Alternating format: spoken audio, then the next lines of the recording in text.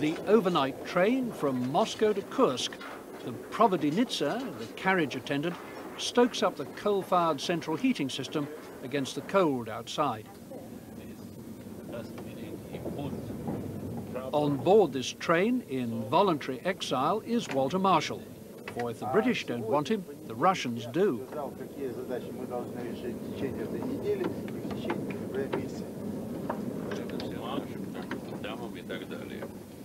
Lord Marshall now travels widely across Eastern Europe, faithfully accompanied by Lady Marshall. He's a roving ambassador for the World Association of Nuclear Operators, trying to improve safety in reactors everywhere. The Marshalls are heading for Kursk with the two men in charge of all Russia's nuclear power stations. At Kursk, there was the chief physicist there. Yeah. He had a beard. Yeah, that's right. What is his name? Galberg. Galberg. 10 hours and several bottles of vodka later, the overheated train spills them all out into the icy dawn. Hello. Nice to see you. На Курскую землю. Так, леди, здравствуйте. Всего хорошего. The Russian welcome over, the boss of the Kursk reactor carries the Marshalls off to see the power station that keeps millions of people alive in the killing cold of the Russian winter.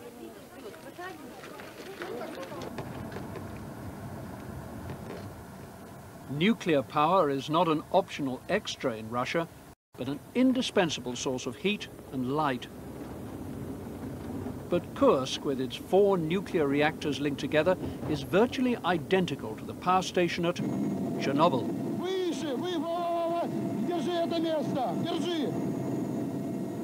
8 years ago, one of Chernobyl's reactors exploded in what turned out to be the world's worst nuclear accident so far.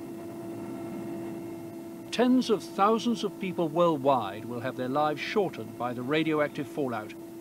Yet 2 of the remaining reactors at Chernobyl are still operating, and Kursk is an older version of the same design.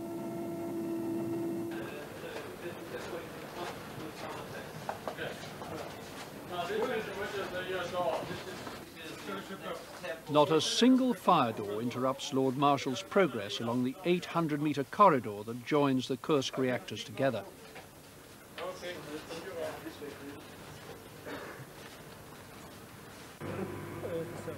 There are fundamental problems with this type of Russian reactor. When the operators applied the brake to the runaway reactor at Chernobyl, it worked just like an accelerator. This is tube number 3. With Lord Marshall's encouragement, the Russians have now made some improvements. So these are the main pumps on the left and the right, or are they the emergency pumps? This is main circuit pumps. But on the day of our visit, other problems were still very obvious. On top of the reactor core, steam is escaping from the fuel channels. It's radioactive. It shouldn't happen.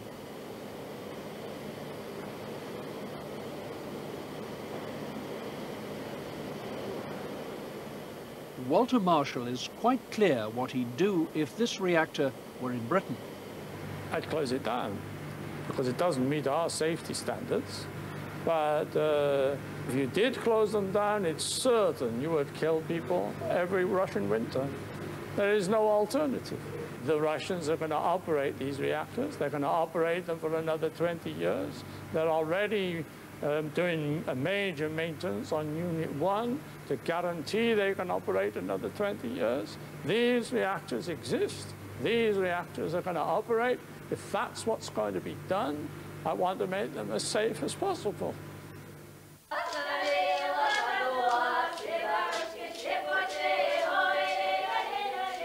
We search the highways and byways, sing the ladies from the Folklore Museum, to find a good man.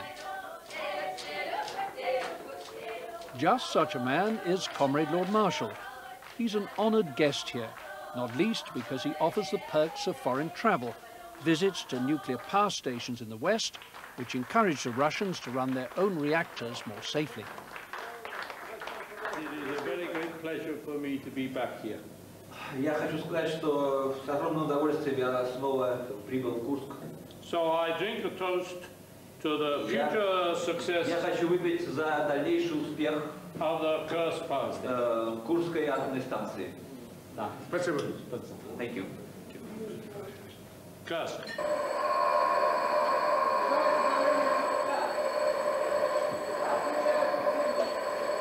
Отключены ГЦ в втором контуре. Отключаю турбину. Отключаю как 20. This is not a real nuclear alarm, not a real reactor. It's a simulator where Russians train to avoid another Chernobyl. But the Russians don't make the computers needed to build them. In some reactors, for example, in Smolensk, The West has promised aid, but much of what's been provided has been spent just on writing reports. They're not asking for help to rebuild the reactors or do massive changes. They're asking for the technology they don't have. I think it's in our interest that their reactors be as safe as possible. If by giving them a little bit of help, we can help do that, then that's what we ought to do.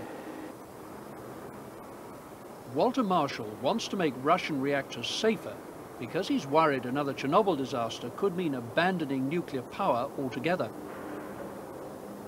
But that's what many people now think is the only sensible thing to do.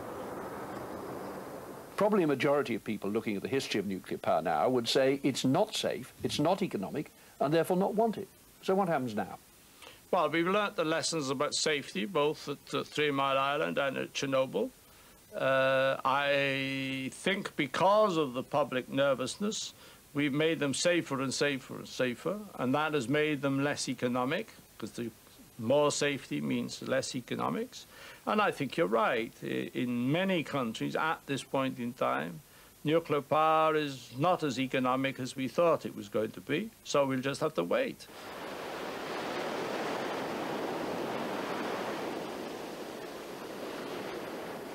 On the Suffolk shore at Sizewell, next to an earlier nuclear power station, a new one has just begun to generate electricity. It's what Walter Marshall always wanted, but of the intended family of new reactors, only Sizewell has been built. Well, I'm very proud of my part in it. We have designed this reactor so that it's extremely safe. It's probably the best design in the world, and it's excellent. Contractors have done very well on this site. A government report on the future of nuclear power is expected soon, but it's hard to imagine them paying for more Sizewells when other fuels like gas are cheaper. Private investors will want government subsidies before they're interested. At the moment, nuclear power seems just too unpopular and too expensive to pursue. Right now, the nuclear power game Walter Marshall has played appears to be over. It's a disappointment, but it's not a defeat.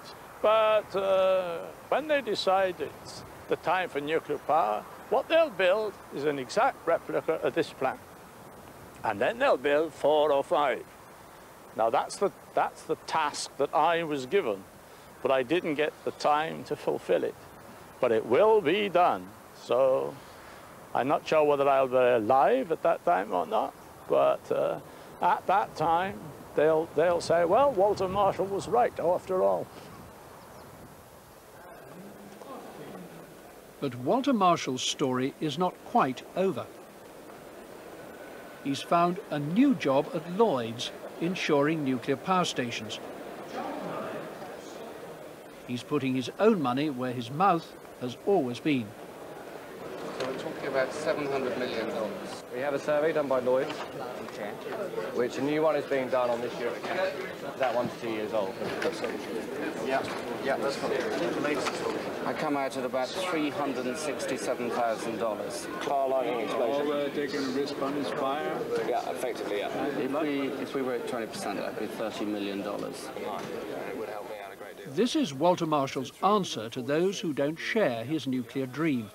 He's profiting from his conviction that nuclear power can be safe and will be wanted. Thank you very much. Thank you very much indeed. See you again soon. Thanks. Bye-bye. It's the most profitable syndicate in Lloyd's. That's why I'm happy to be supporting it, where I'm happy to put my own money in it. It's very profitable to insure a nuclear power station because the nuclear power stations pay you premiums and they don't have accidents. So you keep the premiums. It's all profit. Very good.